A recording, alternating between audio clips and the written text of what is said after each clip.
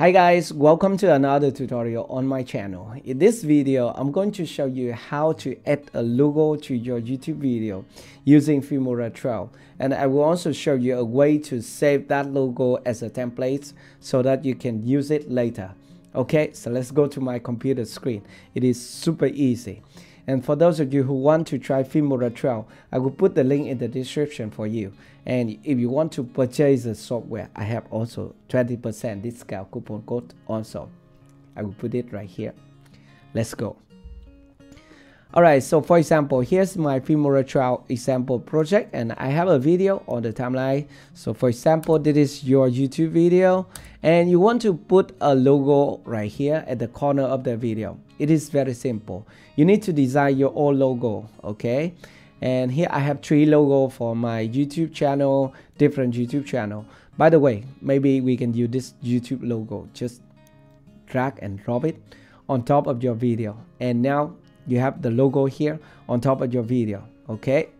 By the way, this is the first effect of the logo. It has zoom in effect, so we want to delete that effect. Just right click at the logo on the timeline and select delete effect, okay?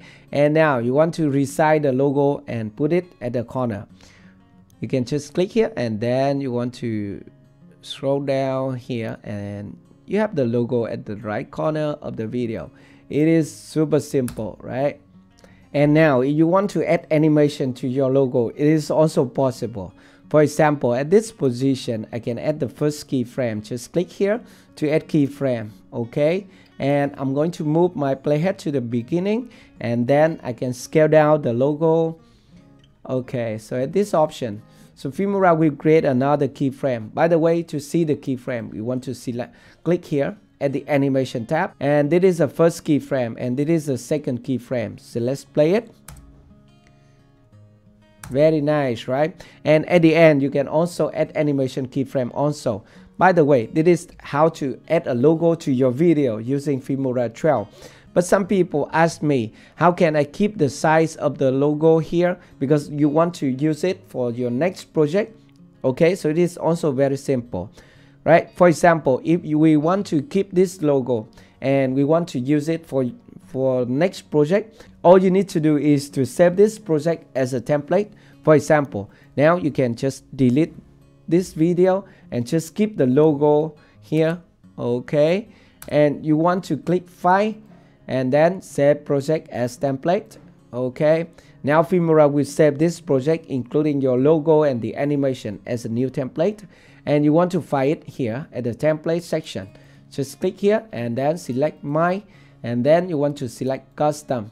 Okay, so this is the logo animation project, and if you want to use it, you want to drag and drop it onto the timeline. For example, I can delete this one, and if we create a new project, just click here, File and New, and we can create a new project, and we want to save this project, okay?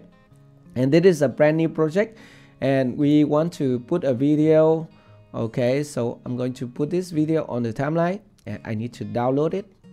Okay, and then we can keep the project setting, and this is a video, and if we want to use the same logo, all we need to do is to go to the template tab right here and then find the custom folder, and this is the logo animation. You want to drag and drop it onto the timeline, okay? And here you go, you have the logo and the animation at the same position and the same size.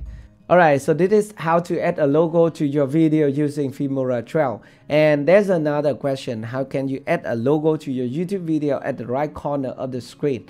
If you want to add that logo, you have to go to your YouTube studio, not in the video editing software.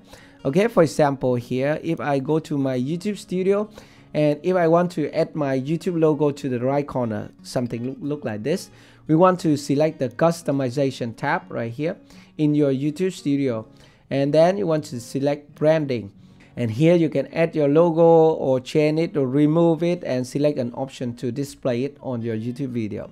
Alright, so I hope this video is helpful for you. If you have any more questions, just let me know in the comment section below. If you are new here, consider to subscribe to my YouTube channel for more videos like this. Goodbye and see you again.